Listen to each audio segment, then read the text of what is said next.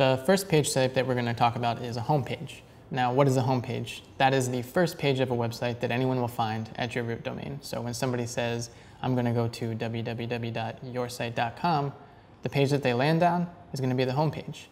That's going to be the thing that really welcomes your guests, your visitors. It's going to be their first impression of your website and of you. So you're going to want to put your best content there. You're going to want to put the most important things right there that's going to tell them exactly where they are and why they're there. And it's going to keep them there. So that's going to be the thing that really hooks your visitors into staying on your website and exploring it. Some of the key elements of having a successful homepage is going to be having your headline or your site title front and center. You're going to have some type of subline that kind of gives you a description, tells a little bit more about you. You're going to want some type of call to action and some imagery that maybe work together.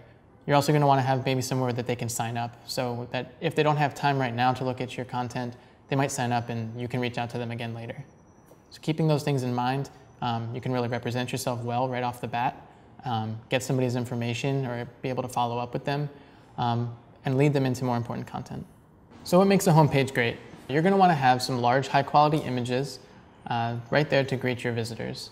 You're definitely going to want to keep in mind having a clean navigation and a clean layout here. That way the content is going to be organized and accessible to them. You don't want to overload somebody with a bunch of links to click right off the bat. You'll also want to have your logo or company name prominently displayed on your homepage. Right off the bat, they're going to want to know where they are and who you are. You're going to want a simple call to action so that you can draw somebody in and get them to do something right off the bat. Get them involved, make it interactive. So now I can go ahead and start creating my homepage. The first thing I'm going to start with is getting my imagery up so I can feel like I'm actually part of my own homepage. I'm going to go ahead and keep the existing one, but I want to replace it with my own content. I'm going to scroll down to the thumbnail image, and I'm going to remove that one. I went ahead and I made a folder of all my images and my banners and all the images and text that I need for my site. I'm going to choose my homepage banner, and I'm going to upload that.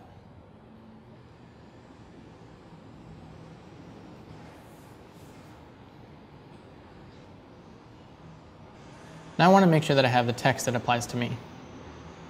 I'm going to go ahead and open up my text document.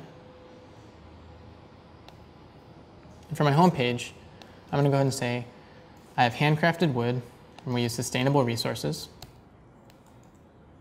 I want to invite people with our tagline, go with us. And then I'm going to go ahead and set up my call to action. So let me go ahead and edit my URL so that when people type in home, they'll find that. So far that looks good. So let me save it. And there's my image. I'm going to go ahead and click edit. And now I have access to all of these content blocks. On Squarespace, you actually build your content using different blocks. These are going to be text blocks. I have 2 spacer blocks right on either side of this to make this a bit smaller. And then I have image blocks that are holding these 2 pictures. I'm going to go ahead and edit this tagline first. I'm going to take my text that I've already written. Fallen by nature, salvaged by hand. That goes ahead right off the bat and says, this is where our stuff comes from, and this is what we do. Now for these images, I'm going to go ahead and edit this image block, remove the existing one. I have images that I've already taken for these, but if I didn't, I could go ahead and use Getty Images to look at some sample stock images, find one that might work that way. I'm going to go to my homepage folder, and this one's going to actually be for my handmade products. So I'll upload that.